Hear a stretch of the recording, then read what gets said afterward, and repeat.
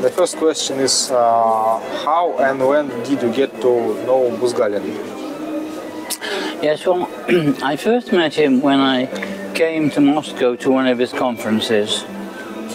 Simply that. And then I got to know him more because he sent me some work which he was submitting to Cambridge Economic, what's it called? Cambridge Economic Journal, I think. Which I sent to him, and I helped him with doing that article.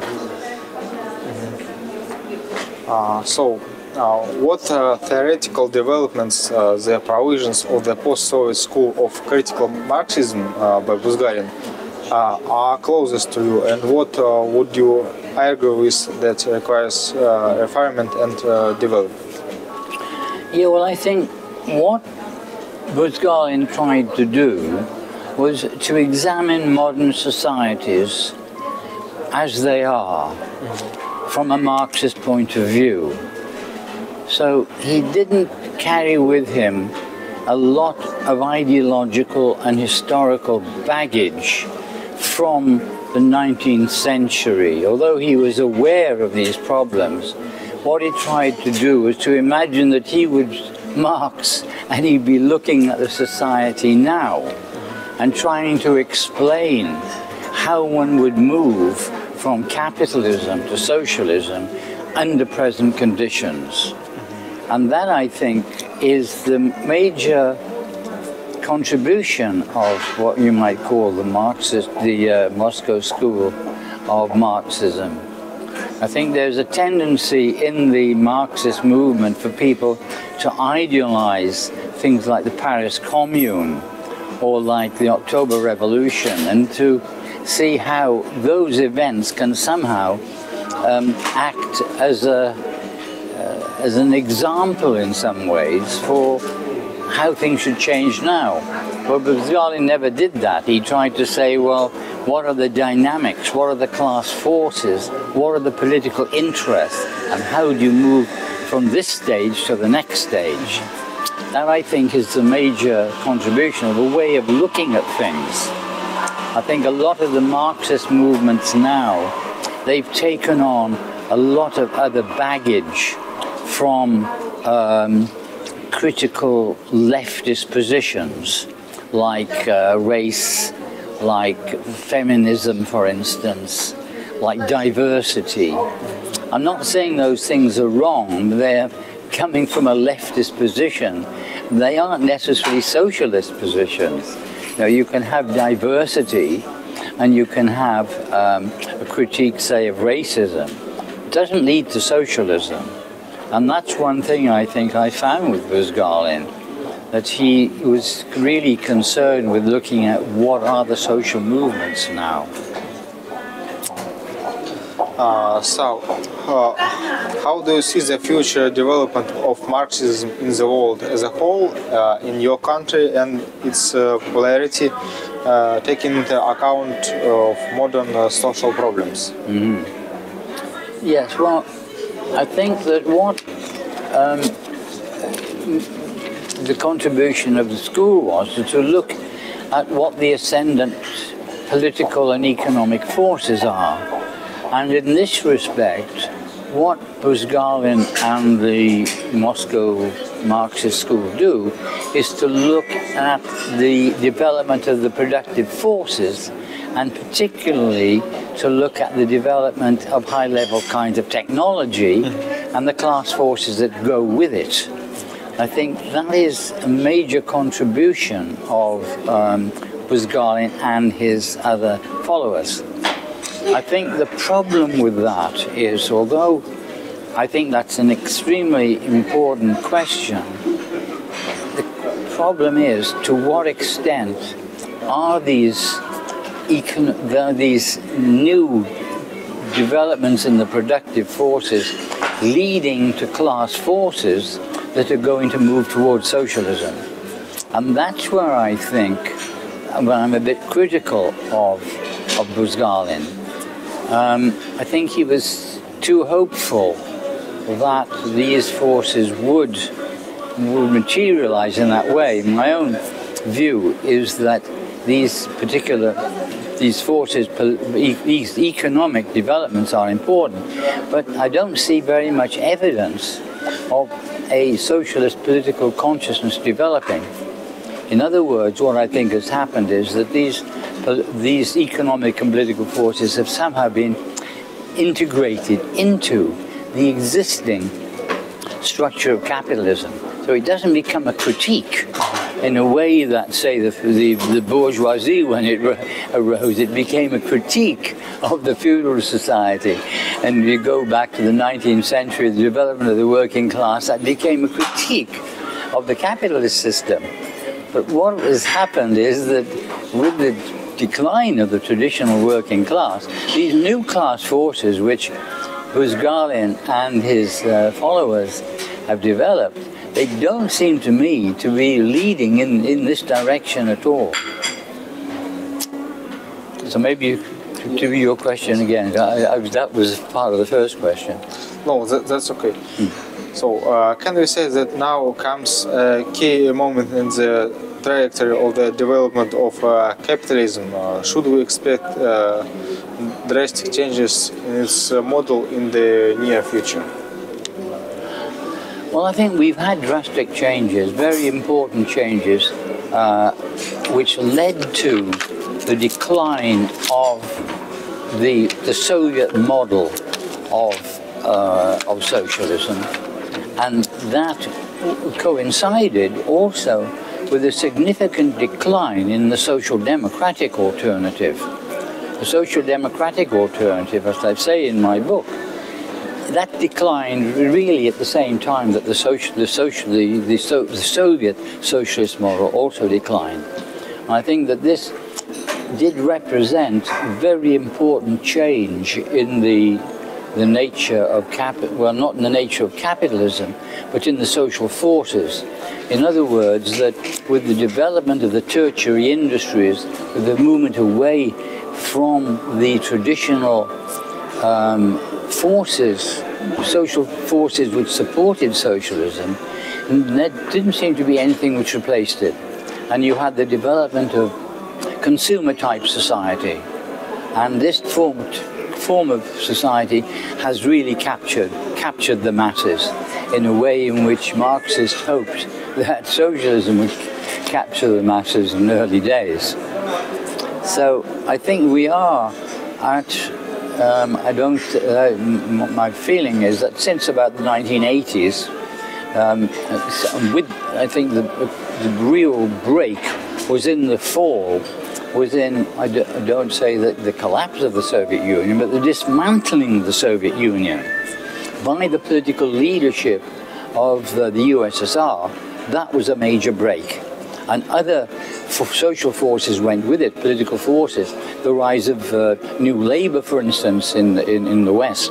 The rise of these very revisionist socialist, social democratic parties. The social democratic critique was replaced effectively by a liberal critique. So I think that from the end of the 19th century, from 20th century, from about 1970, 1980, things then began to develop. It's also paralleled in China with their move to the market, their move to private property. So there's been this very big movement at the end of the 20th century. And I think the problem is it hasn't been replaced by a further socialist critique. And that many of the socialist activists have been taken up with other issues. With issues, I say, of race, of feminism, of the third world, for instance, of now with the problem of the global warming and these kinds of environmental problems. So these have become really at the center of the attention of a lot of what you might call leftist views. So the left is no longer a socialist left. It is really a critical liberal West now. It's a critical liberal movement. I think that is the problem. Because Buzgalin did move in the direction of trying to correct that. And I think that is his legacy. So what do you think of those ideas then? Who knows? What changes in the field of creative work have been most significant in recent years from your point of view? Creative work. Well, I think creative work is one thing, but I think that you have to look at the way in which work and way in which innovation and development takes place.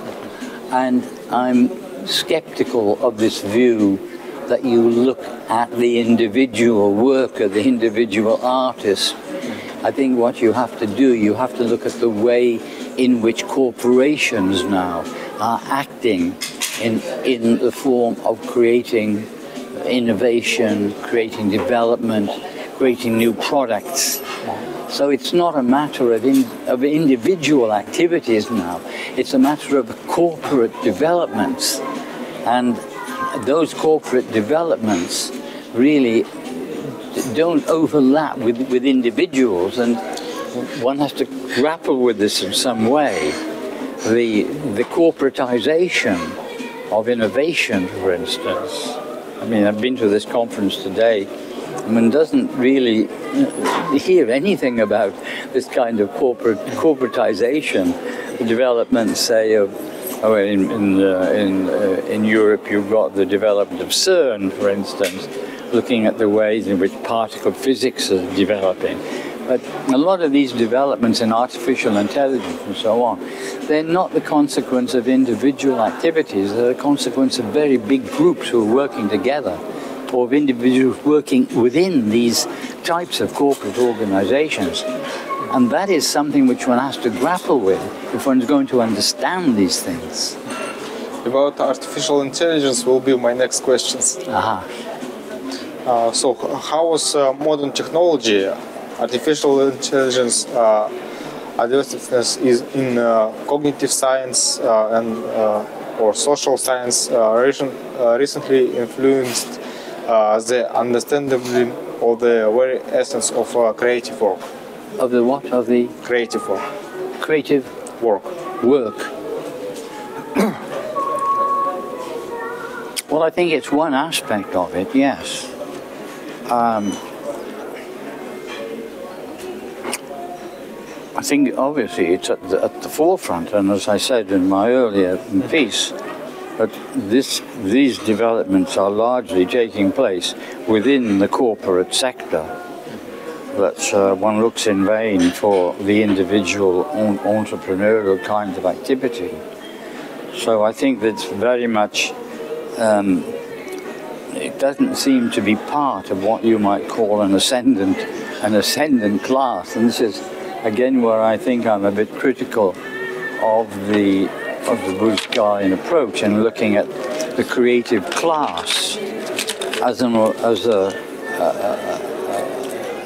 ascendant class. I think it's very important, but a lot of the people in the creative classes are doing relatively routine work, for example, though they may have high qualifications. There's not a great deal of creativity in many of these activities, these non-manual high-level activities, say even in computing. There's a lot of run-of-the-mill activities going on there. But I think the real problem is the corporatization of innovation, the corporatization of the rise of this new creative class. It's all part of the constitution of capitalism, of advanced capitalism. And that's what I think you have to grapple with, and that's a very difficult problem. So now maybe we'll have to talk a little bit about the agenda of the Economic Congress. So what is the potential for the development of new key players of the global stage, like China, India, Russia? Should we expect the consolidation of new alliances models of integration between large countries that would violate the current order? Yeah, well, I think that what's happening is that with the end of the Soviet Union, effectively, the alternative form of social and economic organization was ended, and that since then has been a move towards market, privatization, corporatization, competition, and within that you've got then differences of a territorial kind. That is to say that there are different groups of corporate capital who are in competition one with another. And that is the way that I would look at the present state of world politics. That in other words, I think there's been a dominant bloc, and that people in the left have talked about the periphery. It's not periphery anymore. It's what I call a counter bloc.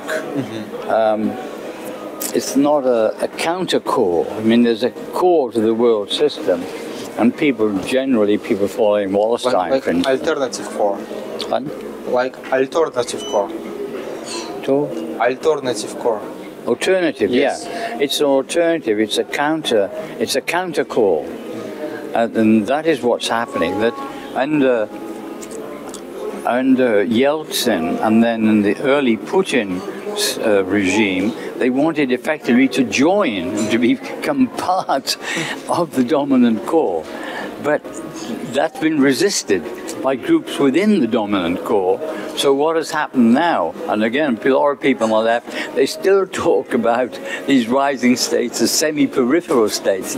They're not really, they're really competing states with the dominant core of the hegemonic capitalist core.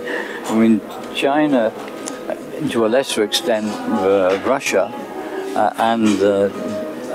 and India, they in a way they are competing, but they're not competing, in my view, on a socialist basis. They're competing as different kind of alternative capitalist formations, political formations. I wouldn't say they're completely capitalist, but they are economic and political formations which are in competition. So, thank you very much for your time. Okay, спасибо.